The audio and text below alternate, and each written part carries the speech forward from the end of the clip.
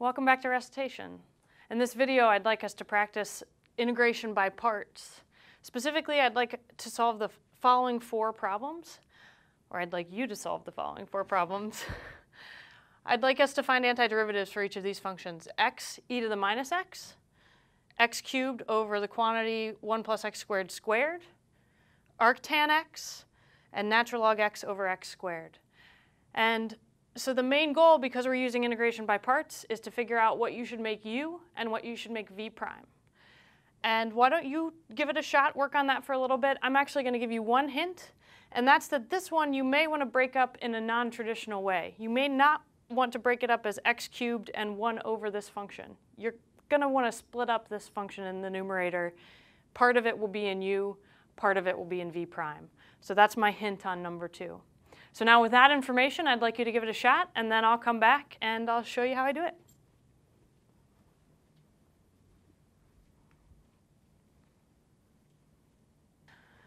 Okay, welcome back.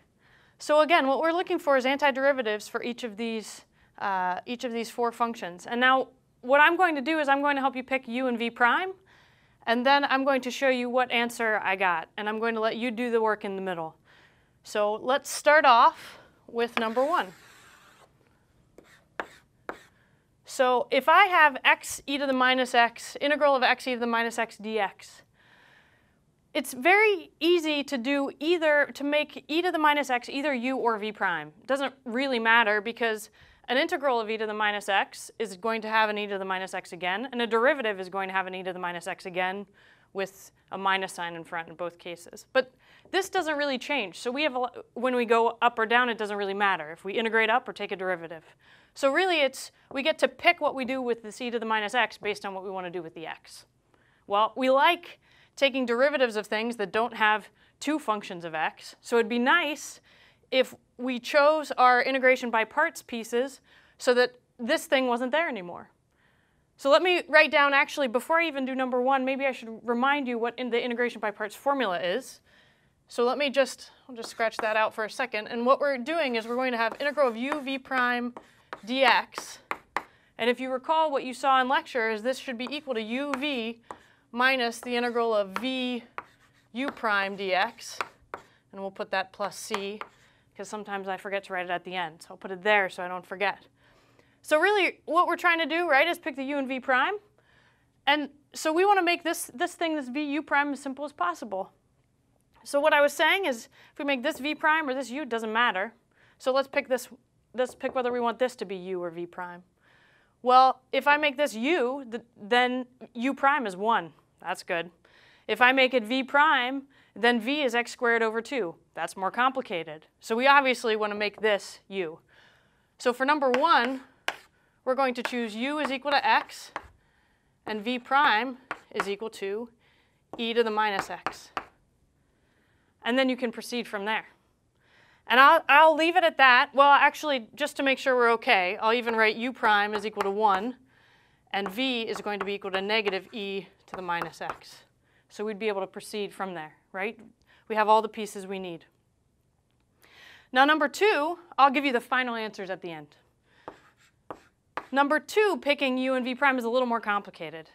And let's look at this function, x cubed over 1 plus x squared squared.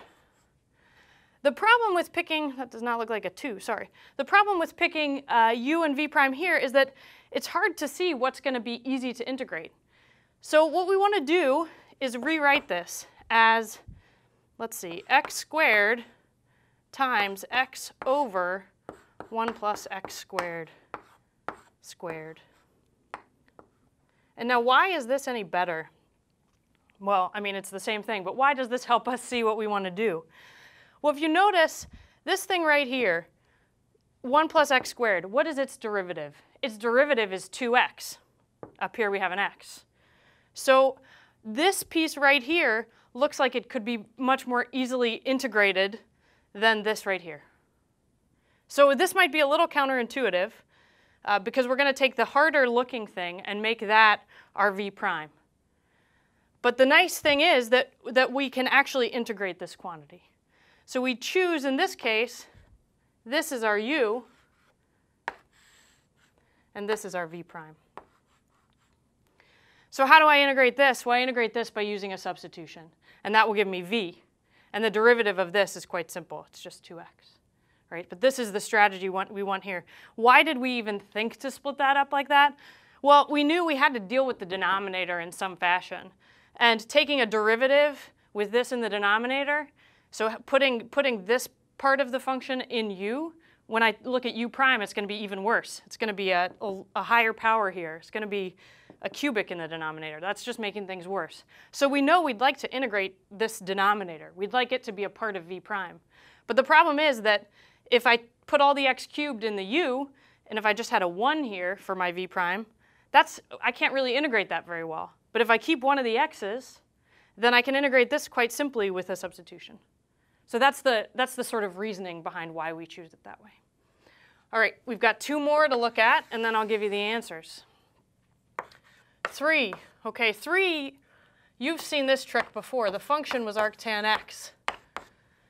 Now you've seen this trick I'm about to do with natural log of x. The same kind of thing with natural log of x. You actually saw this in one of the lecture videos. Because there's only one function here. You might think, well, I have no idea what I'm supposed to pick for u and v prime. But remember, it's really arctan x times 1. Now I have 2 functions. And what gives us a hint for why we would want to do this is that what's the derivative of arctan x? Let me just remind you.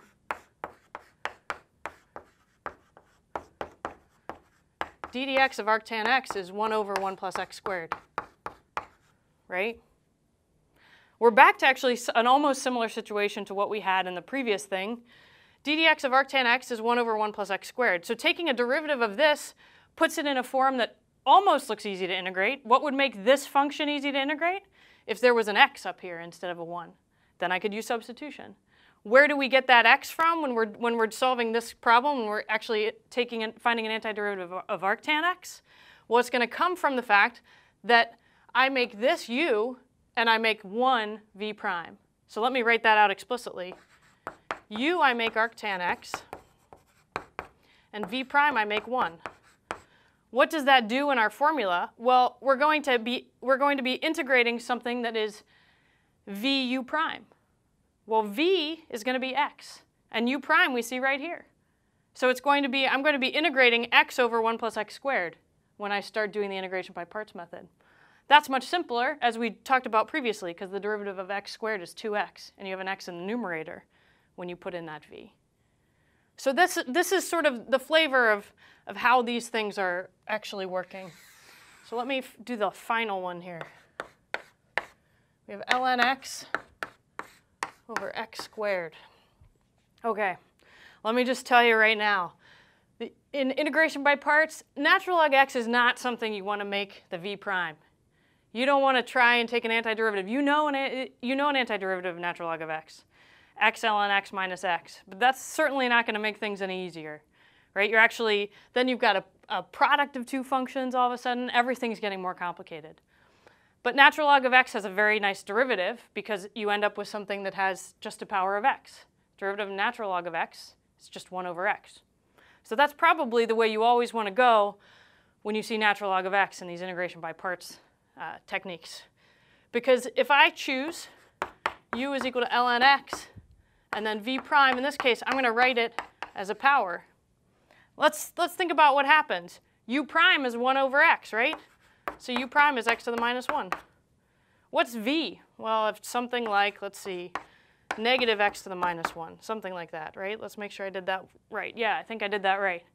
So all of a sudden, if I integrate vu prime, that's just a power rule. It's x to the minus 2, negative x to the minus 2.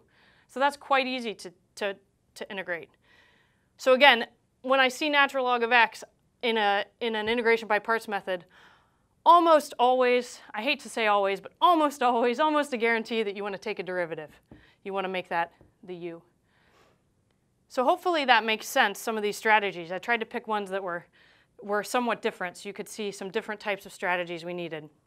And now I've done these earlier, so I'm just going to write down what the answers actually are, and you can compare to what you got.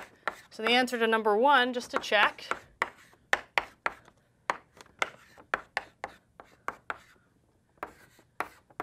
number 2. Some of these are kind of long.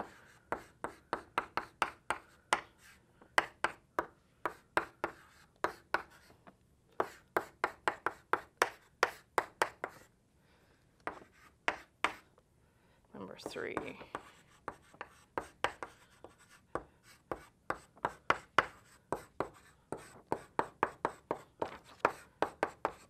Number 4. Oops.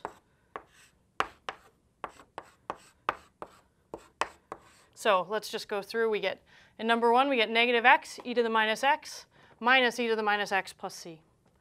Number 2, we get negative x squared over 2 times 1 plus x squared, plus 1/2 natural log 1 plus x squared, plus c.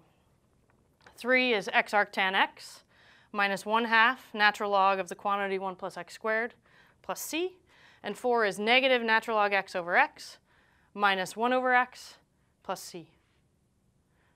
So again, the whole point of this exercise, in my mind, is really to make sure we get a good understanding of, when we're doing integration by parts, which function makes the most sense to have as u and which function makes the most sense to have as v prime. So that was the main point of this exercise. Hopefully you're starting to get a flavor for how these problems actually work. And I think I will stop there.